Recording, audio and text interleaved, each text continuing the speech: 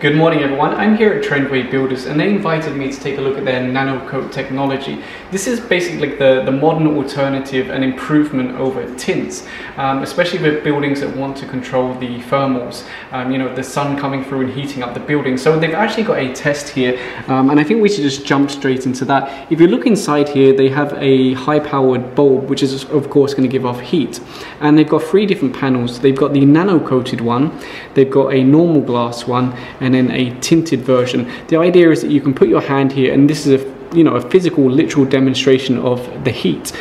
So yeah, let's turn it on and actually see how well this works. I'm very excited because we've not tested it yet. I'm here with Edmund. He was kind enough to invite me. So yeah, I really want to see this in action. So I'm gonna turn this on now. Okay. Ooh, I can already feel the heat instantly. That's very hot. Okay, that's a little bit cooler, but it's still, yeah, it's still very, very hot. Minimal difference.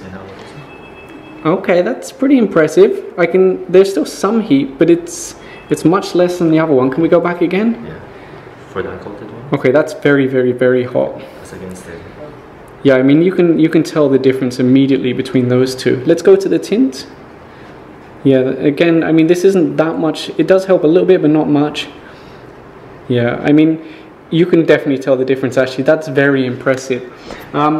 Like I said earlier, because Edmund was saying, well, did you read the documentation? I said, yes, I did, but seeing is believing. Actually, I'm a little bit blind from the light right now, but seeing is believing, and actually, you can feel a big difference between the nano coat and the regular glass and the tint. So, it's actually very, very impressive. And, sorry, Edmund, I know what you said about not being on camera, but how's the pricing of this? Because that's one of the concerns for me. How does the pricing of Nano Coat compare to a traditional tint? In the market, we are at least 50% more economical compared to the other leading brands of the tint. So it makes us a very pretty attractive alternative to the existing system of thermal control. So I was actually expecting that you'd be more expensive, but compared to the high-end tints or the traditional tints that people are using in buildings right now, you're actually cheaper. Yes, we are. This is something to do with the way we apply the nano coat. As earlier we were discussing about how it is done, the technique that we use is called curtain painting. So it's essentially we just let it flow down, cascading. Right. So that gives you a very even workmanship.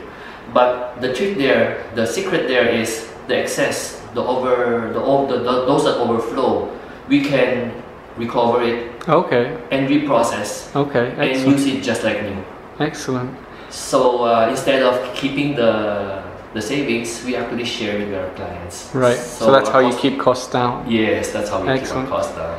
And you have some documentation up on the wall here that you've obviously made bigger for people to see. This is the one that I really liked actually. This is with LaSalle University, and they've done tests, right, comparing no glass to normal glass to tint and then nano coat.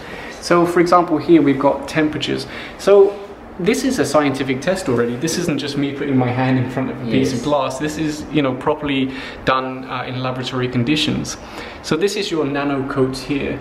So they're showing around, say, 27 degrees Celsius getting through the glass. Is that right? Yes, it is. And if we compare that to normal glass, which is this blue line here, we're getting anywhere between, say, just over 29 to, well, maybe 30, 31 degrees Celsius. Yes. And then of course tint is here, which, I mean, when you look at it here, it may only be say 1, 2, 3 degrees. But when you're talking about air conditioning savings, that could actually be substantial, right? Because that's one of the benefits of your product, is that people can save money on their aircon. Yes. Because the building isn't getting so hot. Yes. Actually, I have clients who eventually become my friends, and they were telling me, like this one particular guy, he runs a car showroom, and he uses 6 package type air conditioning units, and I assume that's always in full blast and still not attaining, they're not getting the temperature that they want. After we did the nano coat in their showroom, according to him, they're just using 3 or 4 air conditioning units. Wow, so it really does work. I mean, Yes. I can believe it because we've just got a small sample here and I can already feel a big difference between the heat. So if the sun is coming into your building, and some buildings have a lot of glass on the side, it could make a huge difference, even just 1 or 2 degrees savings. That's significant for cooling a big building. Yes. We can bring down temperature by around 3 or 4 degrees Celsius. Wow. Sometimes 5. So as you said, you're right. 1 or 2 degrees is quite significant already, but we can easily do 3 or 4 degrees Celsius, and that's quite significant. Very impressive. Although the only thing is, to be fair, I don't know who this tint came from. So if I was to do this test, I would like to compare it against various different ones, Vehicle, 3M, and the generics. So it is a very impressive test. But of course, to be fair, I don't personally know who this tint came from. But I mean, it really does appear to work. I have to admit, I had my doubts about exactly how well it would work. Another thing is your glass is very clear. So I guess that's a big selling point if you want the glass to be transparent. Correct. You said there's a small blue tint. Can we take a look? Can we take the glass out and take a closer look on camera? Okay, thank you. I won't drop it. Okay. So you can see, you mentioned earlier that there's a slight blue tinge to it, but honestly, it's very hard to notice the difference. It's oh yeah, I mean on camera actually you can see the slight blue tinge. Yes. But it's essentially very true to the original glass. Very impressive. If you don't tell people, they don't even notice it. Yeah, I mean, I could be convinced that that's just a regular glass panel. Very impressive. So it doesn't change, for example, if you're doing a retail store, it doesn't change the color of your products because because it's colorless. But you're only doing this for buildings. This isn't something that you could transition into vehicles with? We are talking to some vehicle companies, particularly the tourist bus people. Right, okay. Because they have these large, big glass panels, so it helps them also. Okay, Yeah. that's interesting. Yes. But right now, it's not happening, but maybe in the future. We do, yes. Well, we do a lot, mostly we do a lot of the architectural products. And most recently, I have people coming here buying this and applying it on solar panels. Really? Yes, solar panels. That's interesting. So at first they got a few products. Yeah. And they tried it, and then they come back after 3 weeks. And I thought, oh, what are these guys doing? And then they come back another 3 weeks and they buy more. Interesting, So because probably it means that it's working. the thing with solar panels is that as they start to heat up, they lose their efficiency. Right. But that's very interesting to hear that they can apply it to the glass, still let through what they need, Yes. but reject the heat. Yes. Very interesting. When you say solar panel, it's photovoltaic. Yeah. So it needs photo, it needs light, but they don't like the heat. Yeah. So exactly this is what it's doing. Wow, that's interesting. I would love to try that as a test sometime. That's very interesting. Yes. Can we do this one more time just for fun? Okay. So you do it from the very start. Yeah, let's start with the normal glass. Okay. Maybe this time you don't look at the lights, so you don't. Yeah, blind that's it. true. That's true. So Okay. it's a normal one, and then a tinted one. Okay, slightly cooler, but not much. Significantly cooler there. There's still heat. You know, you can feel something, but it's much less. Let's go to the normal. Yeah, I mean that's so hot that you can only just about hold your hand there. But with this, in fact, what if I touch the glass? Okay, that's touchable. I'm guessing the normal one is gonna be. Well, Okay. actually, the coated glass, the coated nano coated glass becomes warmer. It becomes warmer. Yes, because it captures the heat. Interesting. It captures the heat. What matters is after the glass. It doesn't Right. get in. So heat has to go somewhere. Yeah. It's now. That's very interesting. Yes, That's yes. very interesting. So I was just asking Edmund if there's some way that we can show this on camera without it just being my hand. And he has this device. What's this called again?